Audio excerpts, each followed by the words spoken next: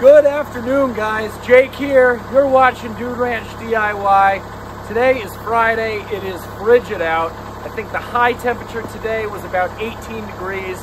The wind's been ripping around with a wind chill of about 0. I'm all bundled up. I got my bibs on. I got my insulated pants on, my long johns, the whole 9 yards. As you can probably hear behind me, the tractor is warming up. And we're going to be doing a couple firewood deliveries today. First on the docket, we have a 1-cord delivery, and then that's going to be followed by a 1/3 of a cord, or a face cord, for those of you who like to call it that. I have the cord of dry, ready to go ash in the IBC totes over here. I got 3 of them with the whole front cut out, and I actually have had a couple people ask me, including Chris from In the Woodyard. So Chris, if you're watching that video, or this video, I'm doing this kind of for you and for my own sake, but people have been asking how long it takes me to load the 3 IBC totes into the trailer, which obviously equals a cord. Now that I have kind of worked out all the kinks, I got the chains and everything, so it goes pretty quick. So today I'm going to do a real-time video of, best case scenario. I'm going to line all the totes up right next to the trailer, and we're going to try and, dump them in the trailer and time to see how long it takes. In the past, I've kind of done a rough estimate, and I think it's taken me about 18 minutes, somewhere around there, to load the 3 into the back of the trailer, completely, fully, done. But we're gonna see if we can, beat that number by a little bit here today. So once the tractor's finished warming up, I'm going to move the totes over here, and we'll get all staged, and then we'll start the clock and see how long it takes.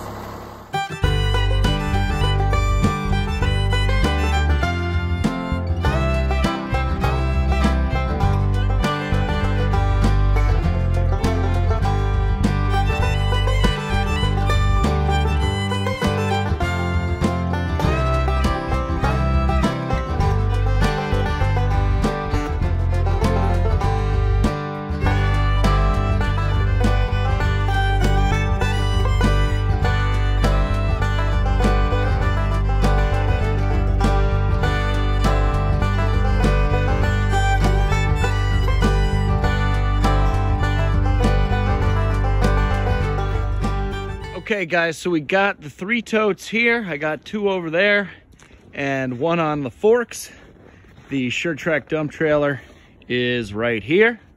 So as you guys, if you don't, really remember, I added on these chains onto the side of the totes here, or onto the side of the forks, to then attach to the totes to be able to just quickly, kind of do a quick attach to the forks. That way I can dump them. As you can see, the whole front of this tote is cut out. This is my really beat up tote. And then these 2 totes have the fronts cut out as well. So I'm going to set up the cameras, and we're going to time and see how long this takes. I'm just going to, load one after the other, take off the empty, put on another full one, and we'll see what we can do. So stay tuned. All right, here we go.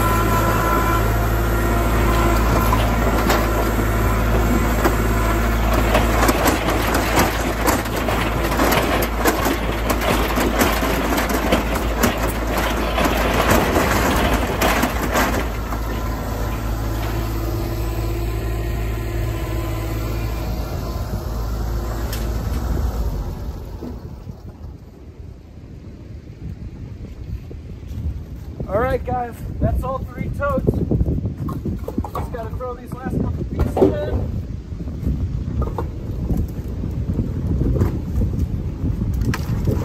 Clear the door. We'll shut it.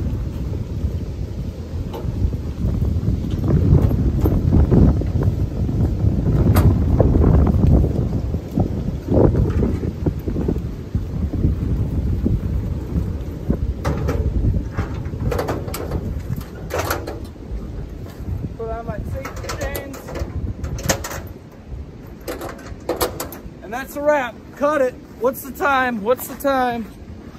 We are at 9 minutes and 6 seconds. 9 minutes, 6 seconds. Is it the neatest cord in the trailer?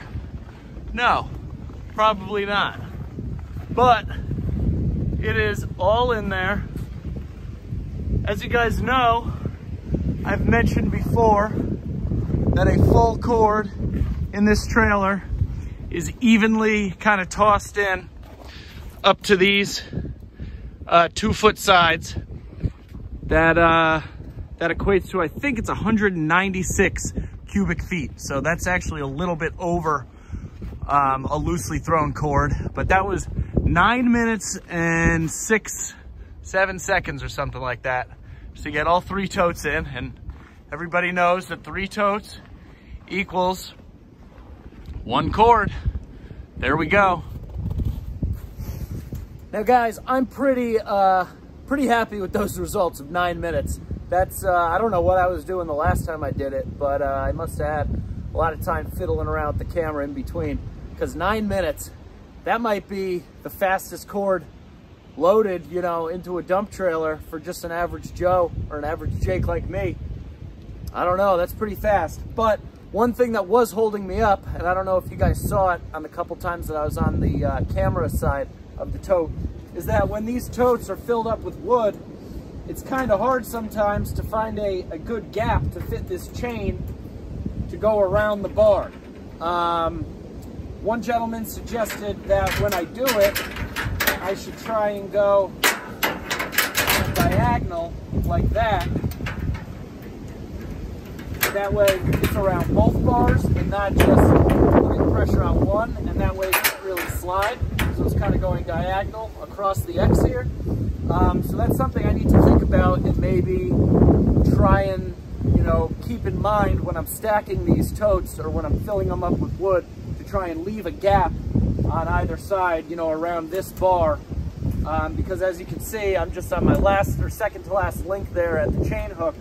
I had to come all the way out to this front bar just because that's where there was a gap where I could fit the chain around it. So I'm really glad that I went with a full length of chain instead of just cutting it short to like keep it right here. I did that on purpose. And yeah, so I'll have to keep that in mind to stack the wood and maybe kind of leave like a little gap right on this like second row. I think that would hit about the second row of firewood logs in there. So that about wraps it up. That's pretty good. All right, guys. Well, thanks for watching. Chris, I hope that helps. I know you've been considering getting a Kubota tractor, or I know you said at one point you're considering getting even an L3901, and you're curious as to how long it takes me to load a cord into the trailer. So there's your answer. If you got the 3 totes all staged up next to it, you got the chains, the forks and everything, roughly 9 minutes. I could probably even cut that down by maybe 15-20 seconds or so in the future if I keep in mind that I got to leave room for the hooks. But that about wraps it up. As always, guys, if you like this kind of stuff, please give us a big thumbs up. If you haven't done so already, hit that subscribe button, leave a comment below, share with your friends. I'm Jake. This is Dude Ranch DIY. Thanks for watching.